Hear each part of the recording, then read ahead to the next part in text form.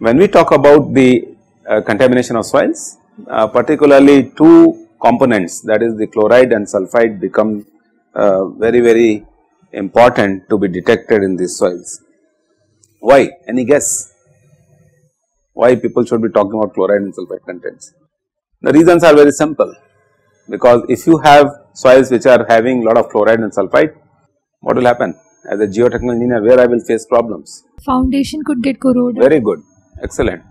So, the moment you do anything related with the concrete or cement, and if the soils are very aggressive, having lot of chloride or sulphide content or sulphate content, they are going to attack the foundations, and there are several cases of foundation failure which have induced because of these two culprits. So, what is normally done is that you take the soils and dissolve them in water.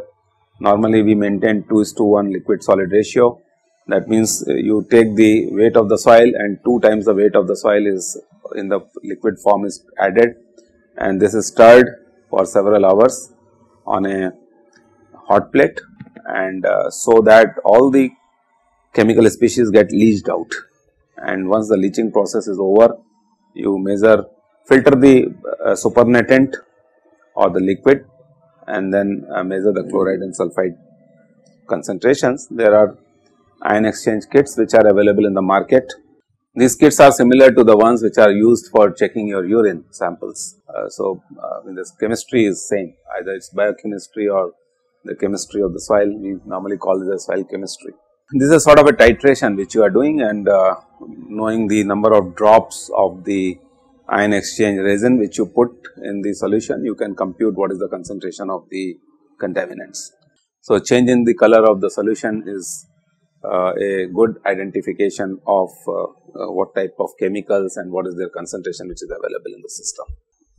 This is where actually soil salinity sensors are also being used. They have been found to be very useful, and there are a lot of soils which are saline in the all over the world and in our own country, and because of the salinity you can't even use them for agriculture purpose. Alright. So, suppose if I am creating an underground facility, storage of hydrocarbons, and the first question is what is the level of contamination of the soils, because very soon you will realize that if soils are heavily contaminated, even if you create a very thick concrete wall as a containment or for the underground tanks, the chances are that all these chemical species will diffuse into the precious material which you are storing underground, including the hydrocarbons and the water. Alright, because even concrete is porous. So, through pores the diffusion process may occur, and the entire utility items which you have stored might get contaminated. Any sort of a concentration gradient ultimately would cause the diffusive contaminant transport. The way you are dealing with the advective transport, delta H upon L is I, and the hydraulic gradient occurs and the seepage takes place. The same way when concentration gradient develops, these chemical species will migrate and become a part of the hydrocarbons and the water which you are storing. Alright, we will discuss in details this thing. So, soil salinity is an indication of the contamination level of the soils. The need of the hour is all these saline soils or heavily sea water impregnated soils, can they be converted, can they be rejuvenated? This is a big problem, I hope, and the entire country is facing. The coastal area as well as the locations like Kutch area, deserts, where you will realize lot of impregnation of the salt water is taking place in the geomaterials of the soil. And then this becomes a big question, that how to construct the infrastructure, how to lay the foundations of the infrastructure. This is the technique which was developed by one of my PhD scholars during his PhD thesis, Dr. Sridip. You have met him, all of you. He is a professor at IIT Guwahati. He did a wonderful work to develop a lot of new innovative things in this context, and what we have done is we have used a new equipment, not now, 2003-4 when he was working, it was first time in the country somebody had used this WP4 equipment, what we call it as a dew point potentiometer. Dew point, I think you understand what is dew point. This is the moisture or the water vapors getting condensed on a surface. So, that is the dew point, and then potentiometer is an equipment which would measure what is the volume of the fumes or the vapors which are getting condensed on a surface. WP4 is the name of the equipment which is supplied by the company. WP4 is normally used for developing suction versus moisture content characteristics of the geomaterials. Now, this is the point from where the initiation of unsaturated soils starts. Fine. So, those of you who are interested in learning how to characterize the soils for their unsaturated state, you have to go through the enormous amount of work which our research group has done, starting from Sneha Kurian to Kanan Iyer, I think Sneha Jayant, Hanumant Rao, Ravi Ranjan Rakesh, Srideep, and so many people who have used this equipment, and Vikas Thakur.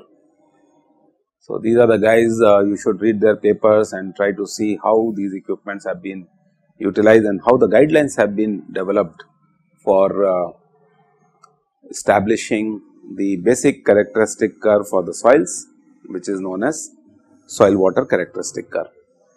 Yeah. So, when we talk about the soil suction, there are two components which everybody talks about.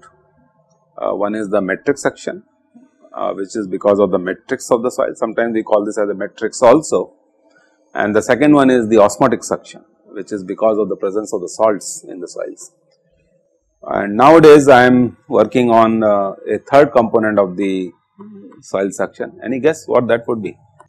So, if you analyze this closely, you will find that the soil matrix represents the physical state of the material, alright, state of compaction. Gamma D is very important. And what about this osmotic suction? This represents the chemical state of the material. So, what is remaining? Very good.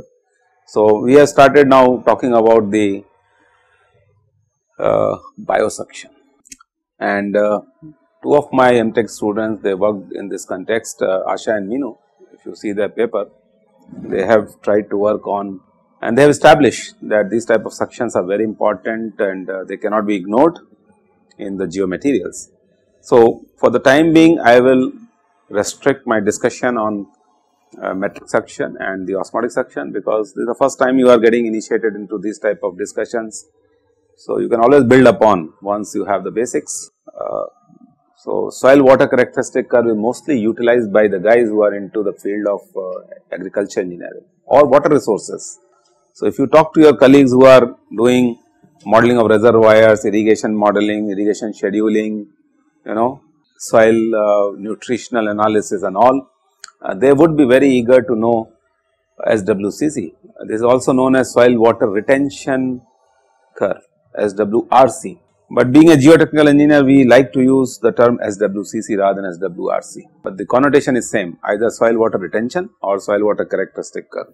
So, this essentially is a relationship between the moisture content, which could be either gravimetric or this could be volumetric also. It depends upon what techniques you are using.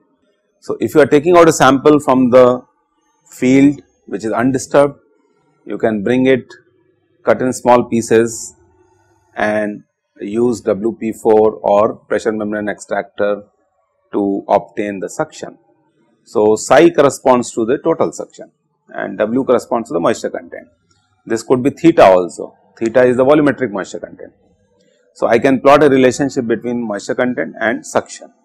So, the way you read this graph is lesser the moisture content, alright, okay. What happens to the suction value? Extremely high, and the more the moisture content in the soil, the suction value is less. That is true, because saturated soils will not show you negative suction or negative pressures. So, this characteristic which you are seeing, the red color, is a sort of a fundamental behavior of the soil, and if you are very eager to learn this subject, please refer to the papers by Vikas Thakur and Shrideep, where we have talked intensively about measurement of ultra high suction in the soil and interpretation of SWCC and how to develop SWCC and how to use this SWCC, followed by the work of Dr. Hanumant Rao, who has used SWCC to derive unsaturated hydraulic conductivity of the soils. So, many times you ask this question, what is the state of the development of this subject? I hope now you are getting the answer. You remember some time back you were asking these things. It is not the first time this is being discussed. This has been under our radar since several years, and we have done a lot of work, and I can proudly say that we were the pioneers in working in these areas when nobody thought of these issues in geotechnical engineering as back as 2002, 2003, in fact early 2000.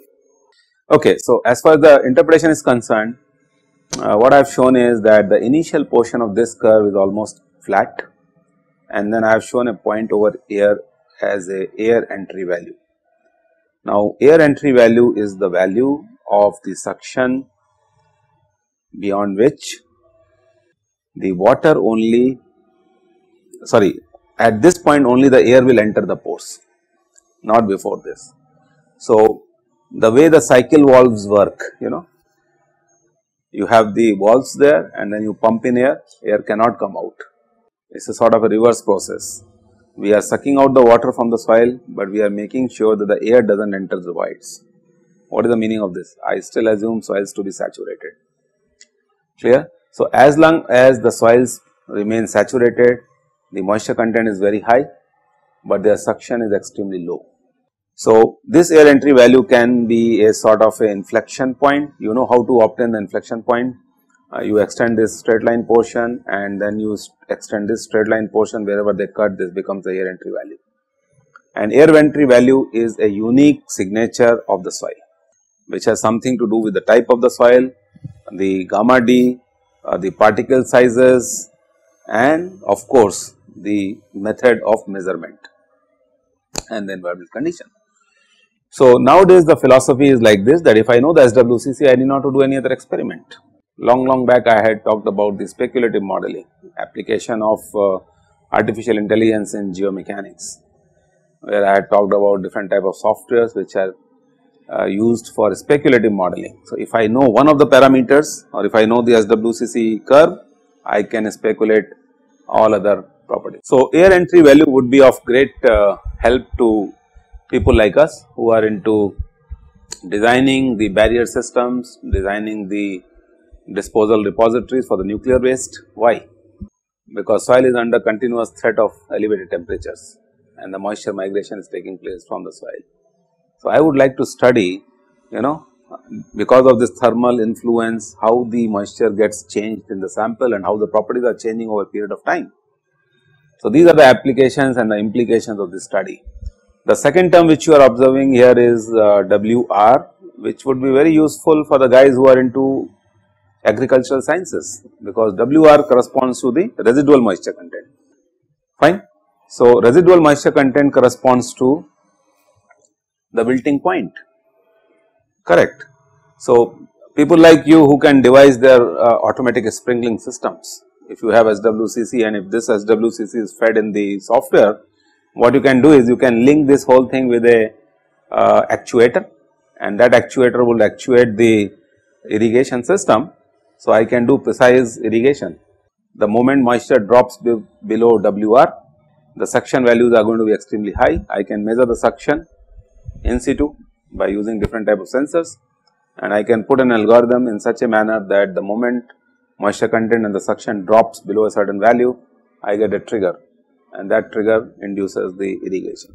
This could be a technique for disposal of the toxic waste also, where what would you like to do? If because of the inherent heat of the disposed waste, the tendency of the geomaterial is to crack, what I would like to do? I might like to have to do artificial saturation also, keep the system saturated. Are you realizing this? So, this is what the state of the affairs is. where you have to do complete engineering of the systems which are extremely live. I hope you are getting an idea about where the applications would be. You were asking some time back. Air entry value is the point beyond which the moisture will drop, but air will not enter into it. This is also known as the bubbling point. Clear? So, this is the point beyond which the moisture loss is taking place, but you are stopping air to enter, and that is used for different applications. You are not allowing system to become unsaturated. Clear? But of course, water is draining out. So, this is a sort of a equilibrium which is existing at the interface of the contractile surface. I was thinking like, sir, at the shrinkage limit. At the shrinkage limit. What happens is the air enters. No. Slightly below shrinkage limit. Never. At shrinkage limit also your sample is saturated. Clear? And you take all utmost care that the air should never enter. Remember, if you have done haste and if you have fried your sample, it is not a correct estimation of shrinkage limit. Sample should never crack. Number 1. If sample has cracked, so after taking out the pad, you should really use a lens to see whether the sample has cracked, the air has entered into it or not. If air has entered, discard the sample. It should never be used. So, by concept, the shrinkage limit is the one below which still the soil is fully saturated, or at this point the soil remains saturated and air has not entered into it. That means the cracks have not formed. Agreed? So, let us not complicate the things. Use this air entry value, sir. I told you air entry value is the one. If you look at this graph, you know the moisture remains constant. So, this is the point where the tendency of the air is just to enter into the system, and because of this what is happening is the moment you increase, there will be a decrease in the moisture content, and decrease in the moisture content is still holding from air to enter into the system. Clear? And then after that what is going to happen is, if you apply pressure on the soil sample, lot of water will come out. So, that is why we call this as the initiation of entry of the air into the soil sample. Okay. Type on Google air entry value and bubbling point of the membranes and then see the videos. It's okay. So, working of the WP4 is a equipment which is commercially available. This appears to be a sort of a chamber where you have a dryer in which you can mount the sample over here in a small cup, and there is a block chamber inside. So, if you look into it, this works on the principle of relative humidity. That means, if I take a sample which is saturated and if I leave it beneath the fan, what will happen? The moisture will evaporate, and these moisture in the form of the evaporation, if they get condensed on a mirror, okay, that mirror I can use some infrared technique to measure what is the volume of the moisture which has got condensed over there. So, this is the calibration which is done in the form of the electronics to measure what is the relative humidity of the sample, and this relative humidity can be converted into the suction value directly. This technique is also known as chilled mirror technology. Chilled mirror technology. So, read about it, which gives you the total suction. So, the point here to be noticed is that most of these WP4 type of instruments, they work in the range of 0 to 80 MPa, but of course, the new ones in the market go up to 350 megapascals also of the suction value. Remember, these are the negative pressures. But what we have proven is that these equipments cannot be utilized for the range of 0 to 1500 kPa. And, for that, the pressure membrane extractor works better. So, in short, pressure membrane extractor and the WP4 results should be utilized together to get the SWCC. More about this, please read from the papers which I have referred to, particularly the papers which have been written by Vikas Thakur. Alright. Now, the pretext what we take from here is that if I take the soils in their native state, which might be contaminated, and if I establish the SWCC, and if I wash the soil sample several times by using water or different chemicals, and if I keep on measuring the air suction values, there will be a difference, and that is what decontamination is. Now, you may ask a question that in real life we can't do this, because there will be millions of tons or the millions of metric cube of the soil which might be contaminated. So, how would you draw a parallel between the laboratory exercise and the field exercise? So, the answers could be like I am using this technique first of all to establish what is the level of contamination, whether the soils are contaminated or not. Second is I can create a small prototype sort of a thing in the lab to show if this is the volume of the material and if this is the level of contamination, how much washing is required to get rid of all the chemicals which are adhering to it, and then this becomes this can be scaled up in the real life. So, these type of challenges are still lying ahead of us. We have to overcome them. Laboratory studies have been done, but when you have to take them to the field at a bigger scale, you have to be very judicious in applying them. Does this answer your question that what is the significance and how the practical applications of these techniques have been made? If you look at this, it is not the matter of time. What is more interesting is I have to come up to the tail of the graph. So, for few soils we have seen that this take months. All these experiments are basically they test your nerves, patience, particularly when you are working on the organic materials. It is very difficult to ooze out moisture from them even after drying, and if you are drying them, the chances are that they may catch fire or they may distort.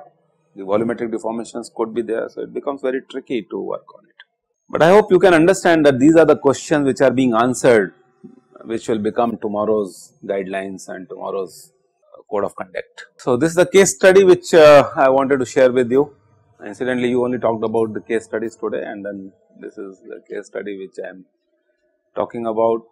Most of the coastal regions, particularly the ports, are very much concerned about the quality of the soil, and all this comes under the green initiative of Government of India. So, most of the ports have to comply with the green ports status. I hope you understand what is the meaning of the green port. That means, first of all, this is a zero waste discharge, nothing goes out of the port area either in the gaseous form, liquid form or the solid form. But if you do the audit of most of the ports, you will realize because of the cargo handling, the soil is becoming contaminated. Imagine chemicals which are being brought in, urea particularly, different type of acids, petroleum, hydrocarbon, items of day to day life and so on. So, they get spilled over when you stack them, and this is becoming a big work for environmental geotechnologists to establish that the soils there are uncontaminated, and in case they are contaminated, you have to clean it up.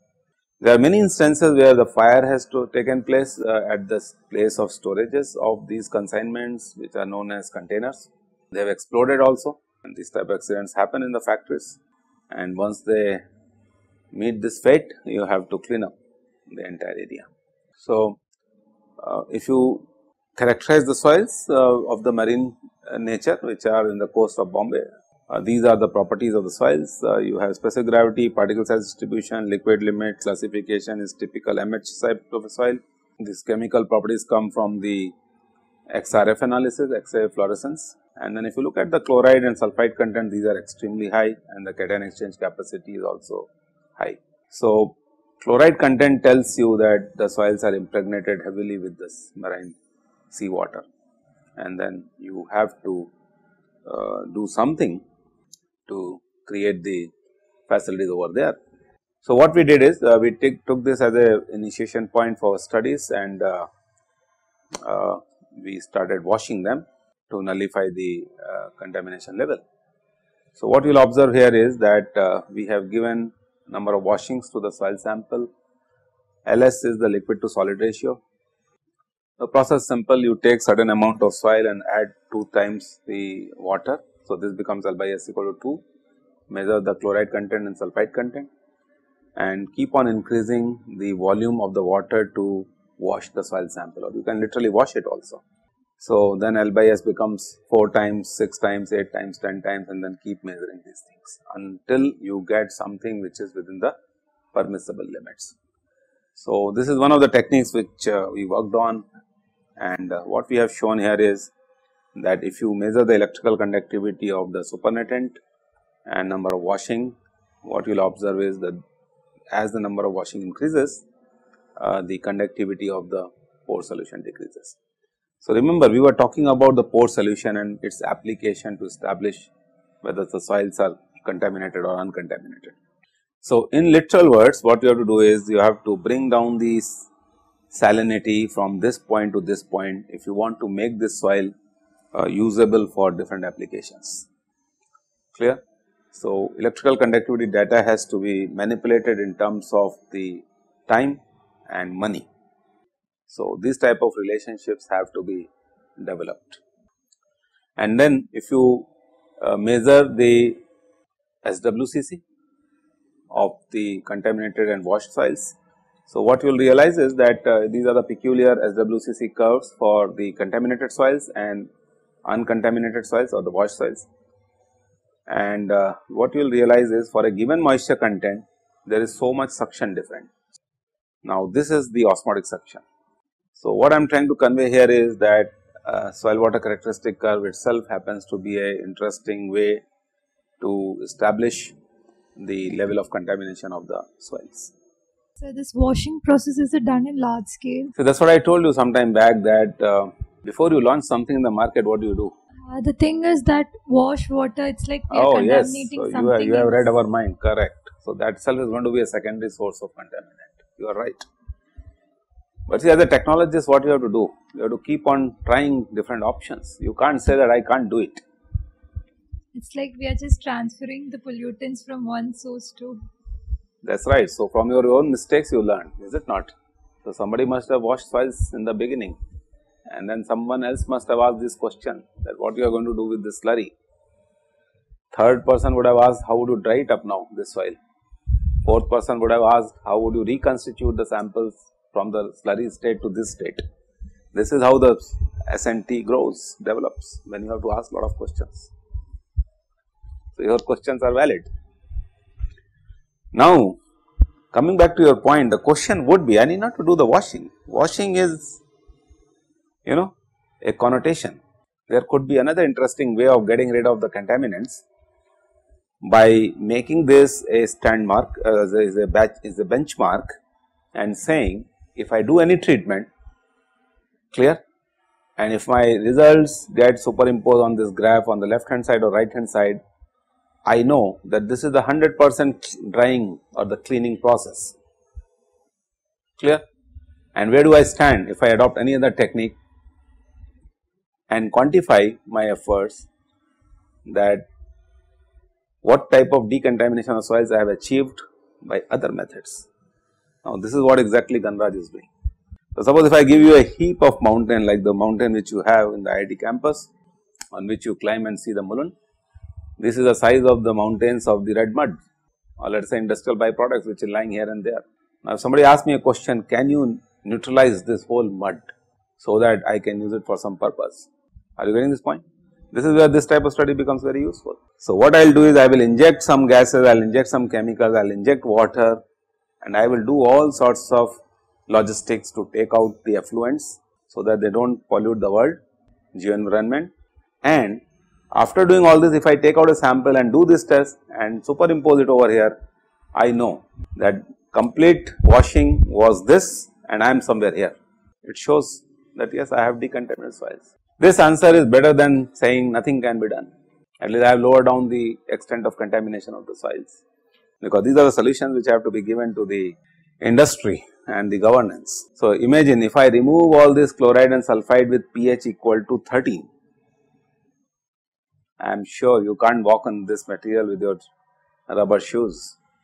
Why? It is all alkalinity, and God forbid if you slip over there and if you touch the material, you are gone absolutely. So, it is very dangerous to work on this type of deposits. And go to Australia, I mean there are the soils which might be having sulphate contents, and the acidity of the soil could be of the order of 2.5, 2. Again you can't access these places. Forget about taking out sample with the help of a drill bit, drill bit itself will get dissolved in no time. So, these are the challenges which people are facing and trying to overcome. So, this must be giving you an idea about the complexities associated. So, the people who ask the question, where are the solutions?